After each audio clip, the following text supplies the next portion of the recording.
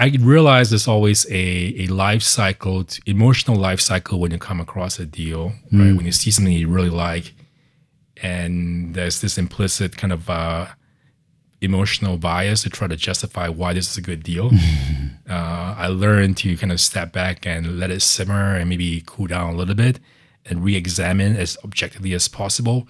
Again, using a very first principles kind of thinking around that. But that was learned through mistakes. That's learned through losing money. That's learned through companies that you were so sure about that just didn't work out. Right. A lot of these deals that were done, and then you go, sort of justify why these are good deals with theories and hypotheses that sounded great on paper. Right. But the bottom line is, all the first principle stuff we talked about before. And so I think those are kind of the key transition. Yeah. As an ex-operator, you want to believe. Right. And when you do believe, you believe really, really hard in something. Right. Right. That's the nature of an optimist founder or operator, right? Right. Early stage founder.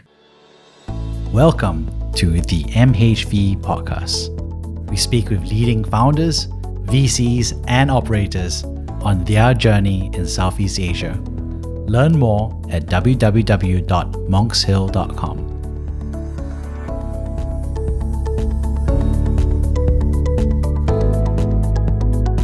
Hey Kuo-Yi, great to have you on the MHV Podcast. So excited to have you. So many people look up to you across Southeast Asia as someone who is a great coach, a great investor, and a great human. So excited to have you share about yourself and the early days. Thanks for having me. Excited to be here. So Kuo-Yi, for a lot of people have asked, like, what were you like in the early days as a kid, as a child? Were you rebellious? Were you studious? Were you free and wild? What were you like? Well, I know that's a long time ago, obviously, given how old I am right now. When I was growing up in the 80s, just to put some vintage on me, those were kind of non-internet days, before devices and all that. So you can imagine a lot of the time outside of school was spent either with friends, out in the outdoors, playing games, playing soccer when I was younger. And obviously when, during, secondary school, it was more in extracurricular activities outside of the classroom. So a lot of time was spent playing sports, etc. So not atypical of a lot of Singaporean kids that were growing up in the 80s. So not a lot of Game Boys, not a lot of computers back then. Definitely no internet. So what non-internet hobbies were you doing a lot of? There was a lot of sports, right? There's a lot of sports. I was playing a lot of just, sort of courtyard soccer or football, as we call it, with kids, in my neighborhood when I was growing up. And in school, more organized sports, I was on the softball team, and so did that quite a bit. I was also in the science, club in school as well, so a bit of that too, and a bit of stamp collection. There was still a thing back then, right? So obviously not a thing as much these days, but who knows? Some of my collections could actually be worth something. I gotta ask, how did you get into stamp collection? It was just friends doing it, and then you got pulled into it. So it was just kind of like who you hang out with, and that's one of the things that happened as well. My dad actually collected stamps, so he did a lot of that. So part of that was really kind of inheriting that hobby from him as well, in addition to having friends and in the school who does the same thing. So yeah, what other things did you inherit from your dad other than stamp collection? Not for me to say, but I think probably that's probably one of the most biggest thing that I remember that he did and I did as well. So reading, I guess. Reading attribute, nice. Yeah, definitely. I think, my first language was Chinese, Mandarin, right? And there's a lot of that from my dad. So a lot of the, Chinese literature, that I read, was when I was much younger than when I was older. Yeah. As you grew up, one of the interesting things was that you went on to not just do sports, not just do all of the stamp collection, but also put all of that together. And you went to university. So how did you use that to decide what you chose to study, which was much more on the scientific side and engineering side? How did you make that decision? Yeah. I've always studied science in Singapore. For those who are kind of somewhat familiar with the Singapore education system, you got kind of sort of channeled to different focus areas when you in school. And so I was, kind of part of the pre-med group. We studied the sciences, right, including biology. Yeah. So in fact, most of my friends are doctors now, and some of the top medical professionals in Singapore. But no, I did not, go on to medical school, and I went on to decide to take on engineering instead. So there was kind of a natural next step, largely because I think I like the first principles of physics, right? The approach of first principles in physics. I was really awful at biology. I failed my first exam just because I never realized I had to memorize things. I'm used to just knowing things at the first principles and deriving a lot of stuff from that. Right. But biology was literally, you gotta remember a lot of stuff and reproduce a lot of stuff from memory, which I was awful at. Right. And although I did do pretty well eventually in biology to possibly make it to medical school, I realized that, my bias is due towards kind of first principles based type topics like physics, chemistry, etc. Hence, engineering was kind of the path that I took. Yeah. Enough of that. So. And one interesting thing is that you not only chose to start doing engineering, you make it seem like it was something you chose to do because you weren't good at medicine, but you actually chose to double down on it and master it, right? With advanced degrees in it. So why is it that you chose to double down on it over time? It wasn't a plan. I think it wasn't something that I planned to.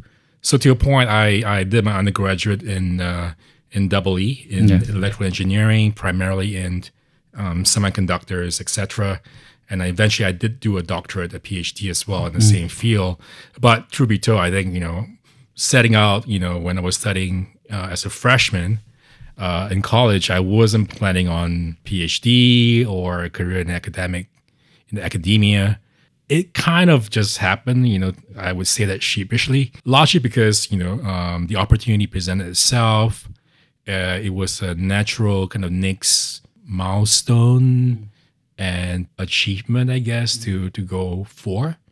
And the opportunity was there. So, and to some extent, I had the ambition and probably now a little bit of a misguided ambition that I could have done it quicker. Right. But also, I spent 8 years in college. Which included the undergraduate and the graduate programs. So, but I thought it could have been faster. Any fun stories about 8 years in college? I mean, most people have fun stories from 4 years of undergrad. Maybe some fun years. It was good. I think it was also the time when it was the early 90s. So, and I was on a financial aid package. So part of that was really finding work to pay for tuition and everything. And one of the jobs that I took up, I think I took 3 jobs, at any one time, stacking books in the library and stuff like data entry. But one of the most interesting thing and timely thing that I did was to work as a computing help desk consultant. Interesting. So folks who are kind of like online, trying to use the network computers, etc., would kind of have any questions, we would have once they were helping them with the questions. And this was in the early 90s, so there was early stages of the internet, very early incarnations of network computers, networks, applications on top of that, anything from authentication to network directories and storage and file folders to messaging and to emails and video sharing and etc. So I was fortunate, right, to be right at the forefront of that and to see things happen. And that's when I think I got my first sort of exposure to what a network world might look like. And that was the early days. So because I had to make money to pay for stuff to be able to afford college, but it also set me up to learn about and be a part of the early internet, which is, I think, fortuitous and no complaints. One interesting aspect is that it's an interesting inversion, right? Because I also used to be part of that computer help desk as well at a younger age, running around setting up AV cables and help desk for the teachers and things like that. And there's almost like at that time, it almost felt like being a help desk was like, the lagging, right? Or like you were supporting. I don't know. Not really. No. Yeah, no. In college, the help desk guys are the ones that, and so just to be kind of more specific as well, this is, I went to MIT. Right. So a lot of the early internet stuff was created at MIT. It was a network called Project Athena. Got it. So Athena network.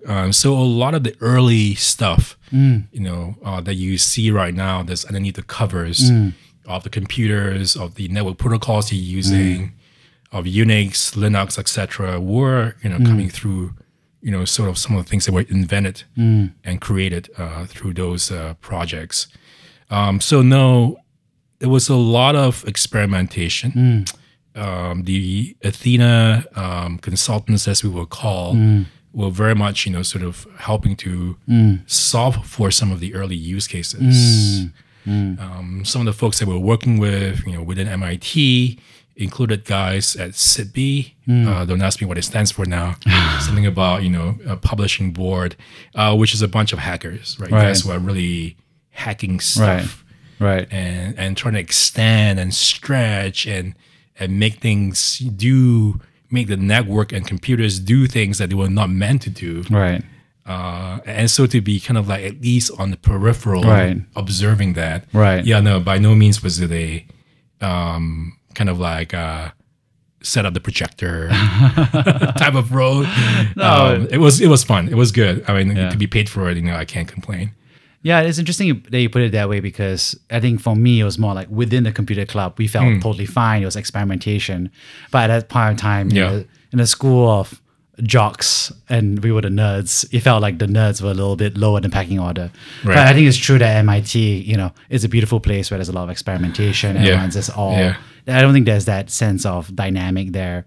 And I think that's a beautiful part of MIT. That's really quite special as well. There's a huge culture of hacking, experimentation, all the pranks that are being done there as well.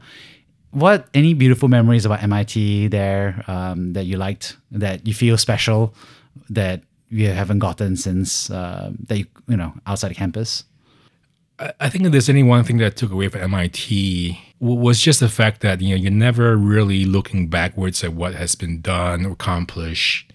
You're always looking at what's possible, what's next. And that's a very deep sense of that across MIT.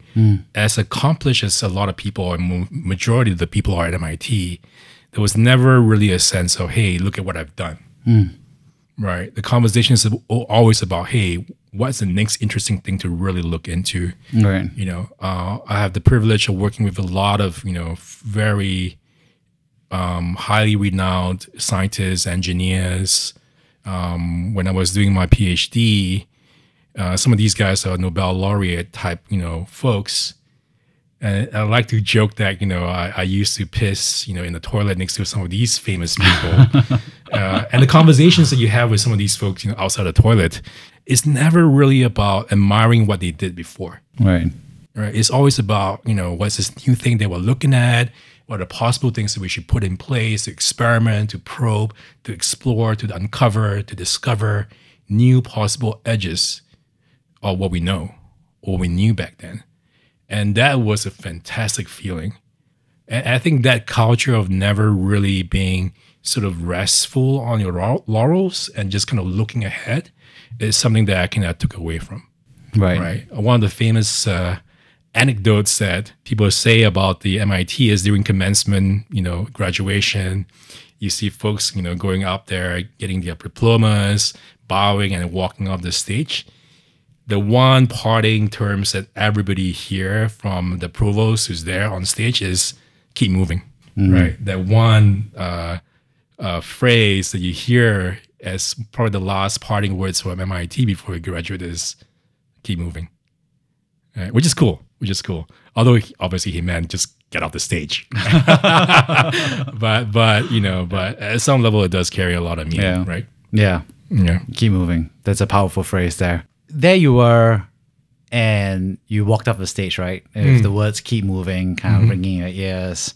and you made a choice to enter the world. So tell us more about what your first job was outside the PhD and why you chose. Yeah, one of the other things apart from computer, and my PhD was in photonics, so semiconductor, lasers, etc.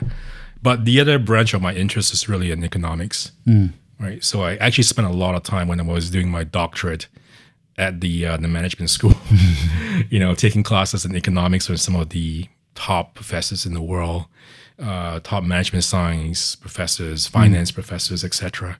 So that was maybe my third branch that I was really interested in, business, economics, and how that applied in the real world.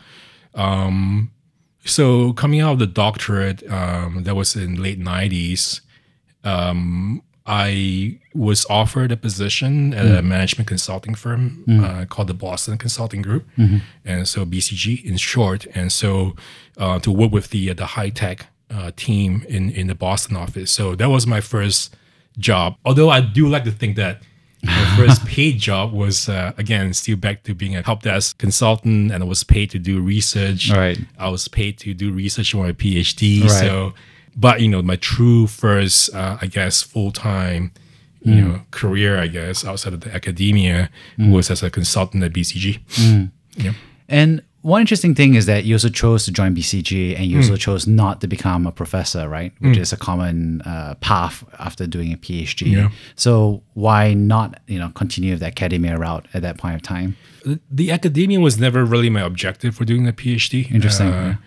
I did my master's. In fact, I did 3 theses with the same professor. My undergraduate bachelor's thesis, my master's thesis, and my doctorate thesis with the same professor. So it was really a continuation of the research that I began when I was a sophomore. Right. So that goes back to my earlier point about it was opportunistic at some level, right? Although it should be more planned.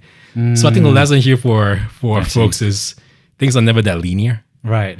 And I think you should allow for some non-linearity in your career planning, and everything's not lockstep, right? Yeah. You're a graduate and then go to Harvard, go to McKinsey. No, it's at some level, what's in front of you, what gets you excited, it's kind of important as well. So that's what I did. So the academia was never really my plan, and so but getting into sort of business, economics, and how that applies to the real world was something that was compelling to me. Right. And the BCG opportunity, I think, presented that. Yeah. What was that like? So, there you are, you've had this wonderful experience with the engineering academia dynamic and being at, like you said, keep moving, talking about what's forward. And then obviously BCG, I've also been a management consultant, and it's also a little bit different, right? I don't think there's a lot of best practices. There's a lot of comparison. It's about, it's a little different, I think, in terms of how they orient the dynamic. So how did you feel about your time, what you learned from that experience in terms of compare and contrast to that of MIT? I think MIT, and engineering and all that stuff was very precise, right? It did teach me to be clear in terms of what the conviction is around, a theory, a thesis. Again, it's still very much first principles driven, right? And how we think about the work. That remains to be the case in BCG, right? There's a lot of first principles thinking. Right. But at the same time, there was the need to be comfortable with a lack of precision. Right. Right. A lot of work are deductive. A lot of work are, thesis, hypothesis driven, right? With no clear answer necessarily, but just different options. Right. Right. So I think that was the hardest, steepest part of the learning curve for me. Right. Where things are so imprecise. Right. My first case team consists of 3 people. Me, a PhD. We have another person who is more like a computer science graduate, but he have done some work in Oracle. And then we have a lawyer, right, who is leading the case team. 3 completely different kind of training, different personalities, and different, sort of view of how, the world looks like, right? And so that was very interesting. Lawyers would think about all the options, right? Through A, B, C, and D, and think about that. As an engineer, I look for only one option that works, and then the rest I couldn't care less. Right? Kind of looking for that, bootstrapping for the answer, and then try to iterate from there. Whereas the lawyer would think about all the possible scenarios, and make sure everything is covered. Right. And then the Oracle management guy is obviously, more comprehensive, I guess. How do I get this to the point where it's polished? Yeah. But it was a great experience. I think to be able to be in a boardroom with some of the top management, senior executive C-suite in the world, and we're talking about some of the pinnacles of some of the industries in the U.S., obviously in the world possibly as well, was amazing. Right. In the dynamics, the way people think about things, talk about things, the language of business. Right. I think that was one of the key takeaways for me. From there, from BCG, that's where you slowly kind of left and eventually made your way into technology in different forms and fashion, right? Where you kind of combine both of them in a much more, synthesized way. So could you share about how that journey happened? There's always this linkage back to, the internet, right? The network, the computer and everything. And I think that, remember this was the late 90s, the first .com kind of wave. There's a lot of energy around using the internet for interesting stuff. Right. So I was connected with MIT, PhD in computer science, whose focus was in machine learning and artificial intelligence. And my office mate at BCG, who's a Harvard MBA, also knows him. And so the three of us decided to start a business called Reputation Systems. We do have a couple of really top-notch engineers at MIT as well. One of them is Roger Dingadine, which I still remember. He's the founder of the Tor network, TOR. If you ever go look it up, you'll find out who he is. And so we have some really top-notch computer scientists on the team. The idea was to build a system to predict reputation and behaviors of players on marketplaces. Right. So think B2B marketplaces, think suppliers, thousands and thousands of them that you have not transacted with before, but might have some history. And then you are about to issue a PO, a purchase order. Right. How do you decide which one to give to, assuming all things being equal? Right. And so that was the idea, to use machine learning, to use the techniques of machine learning to solve for those reputational issues in an open marketplace. Right. So that was the first startup that I got involved in. Right. In 2000. Yeah. Wow. And how was that? Like, what was that journey like? Yeah, it was early days of the internet, so that's how crazy it was. One of our first partner was Alibaba. We were introduced to Alibaba in China back then, in Hong Kong. And the idea was to apply our systems on their marketplaces. But the reality was back then it was so early, there was so little data. And truth be told, most of Alibaba's business model was still providing a listing of suppliers, not transactions. Right. And so without data, as you probably know now, you can't do meaningful machine learning. Right. So we pivoted, and to selling software to folks who do have the data, and these are large companies. Right. And so I was a BD guy, partnerships, conversations, etc. And we did secure our first customer, which was Nike, the shoemaker out in Oregon, in year 2001, early 2001. Wow. So we pivoted. We were one of the last guys to get funded. At that point, the .com crash was coming. Yeah. Has already begun.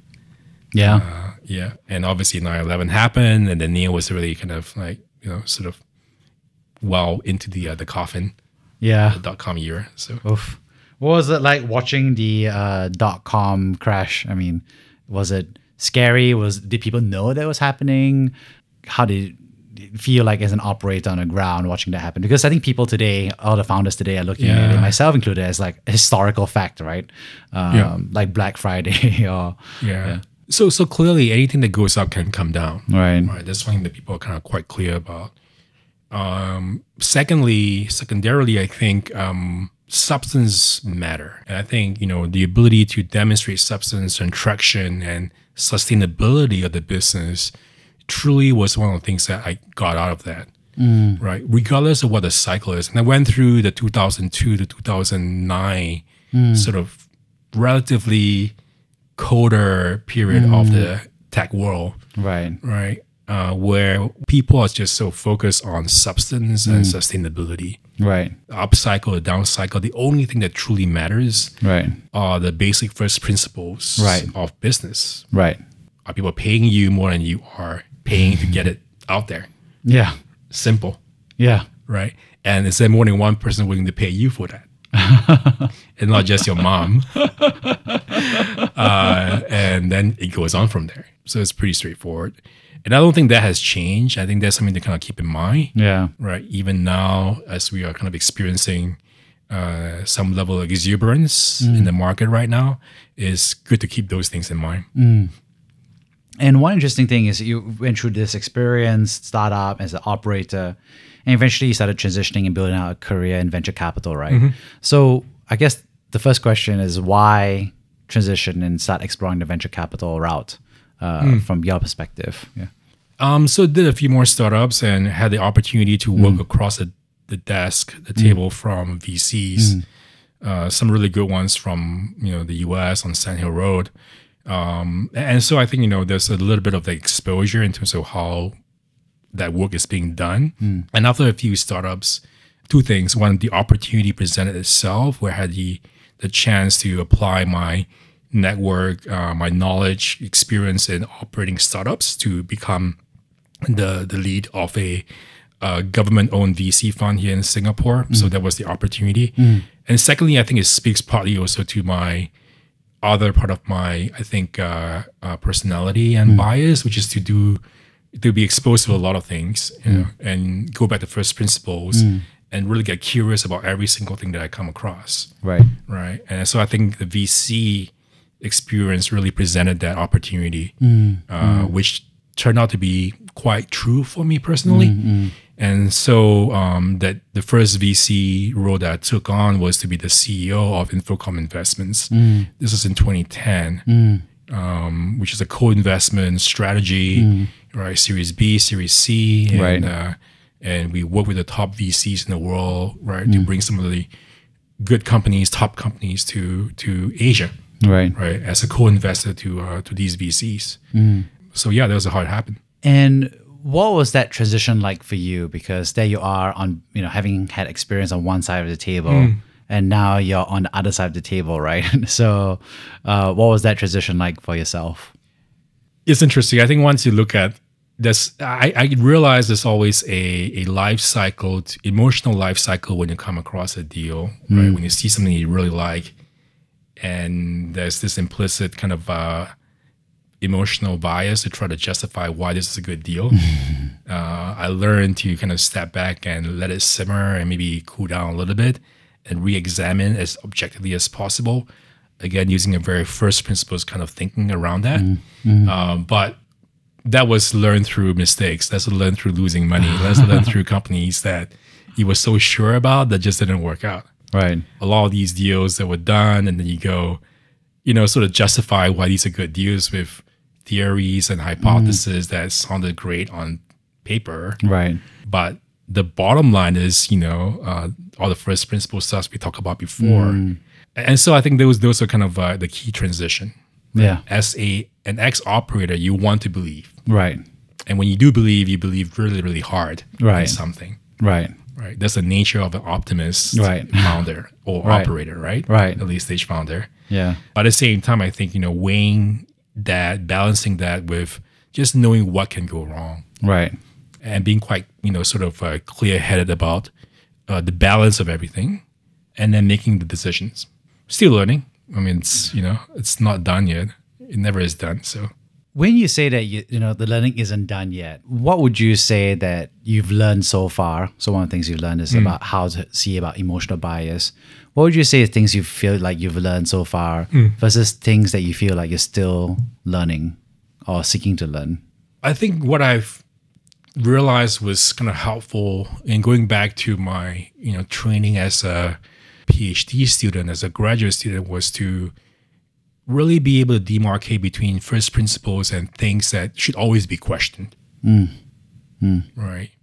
It's a fine line, right, to know what that means. Right. Right. Certain things you just go, if this works, if these are the first set of first principles you believe in, most things can be derived from that because the first principles are typically quite immutable. Right. But it was also the role of a researcher, an explorer, etc., to question the status quo.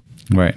So one thing that I learned investing now over time is to always question the status quo. Mm-hmm. So what we saw, for example, what I saw maybe a few years ago that didn't work, doesn't mean it wouldn't work now. So the propensity to go, I've seen this before, it didn't work, it wouldn't work. It's a dangerous shortcut. Until you're proven wrong, then you go, well, it actually can work. Right? Just because the first principles are X, Y, Z remains the same, but the environment might have changed. Right. Right. So I think to be really cognizant of that intellectually is something that, we continue to want to do, to be able to do.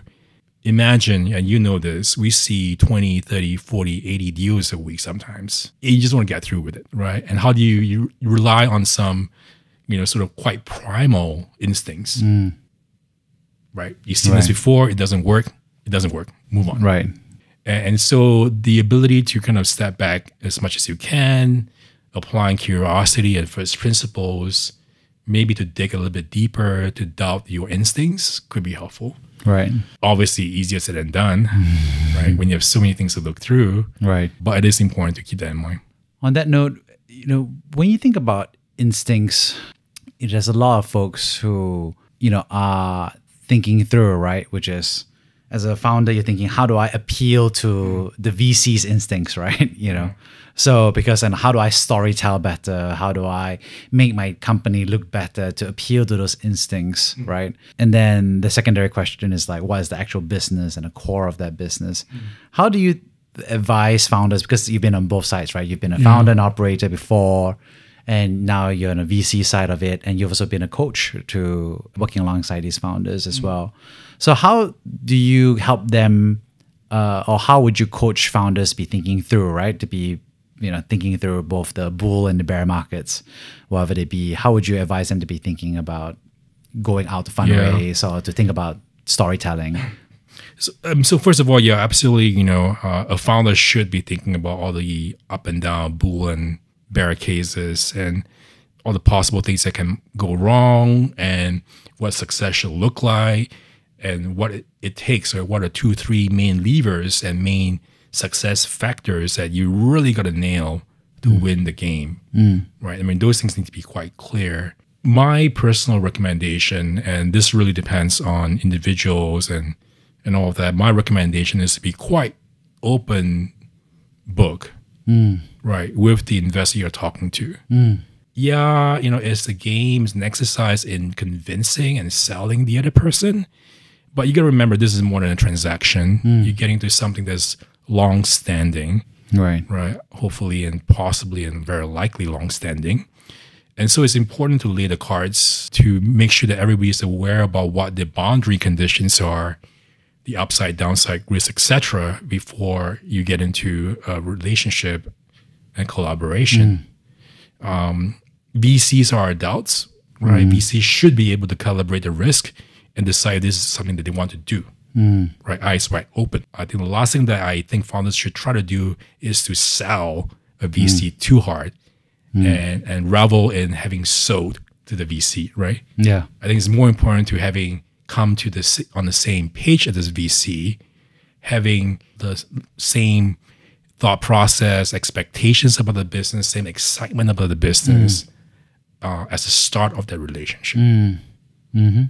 So that's what I would recommend founders to do. To be quite open book, to be quite clear about the extent of the businesses with the investors. On that note, I'd love to wrap up this great episode by summarizing the 3 big themes I got away from this. The first is thank you so much for sharing your early years.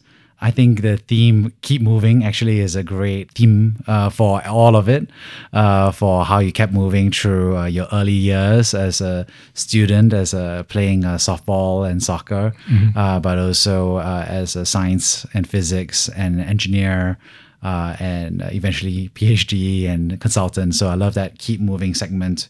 especially that culture of experimentation and being at the frontier of knowledge as a computer help desk dynamic. So love that set of experiences. Second is thank you so much for also sharing what you learn as a professional around questioning the status quo. And I think you shared, the boundaries between first principles thinking and how you learned that in different domains, from physics to business, to also how you think about it from inductive versus deductive reasoning in the business context / economics, and eventually venture capital. So that's interesting. And a third, I think, that we touched on very briefly is actually, I think, some of your thoughts about why you joined venture capital, which is to some extent because you got to work alongside them, because the opportunity presented itself, and also some of the learnings that you had around what it means to truly align and create value together and have that be a true partnership between everybody. So thank you so much, Kuo-Yi, for sharing all your thoughts on the podcast. Thank you very much. Thank you for listening. If you enjoyed the MHV podcast, please share this episode with your friends and colleagues.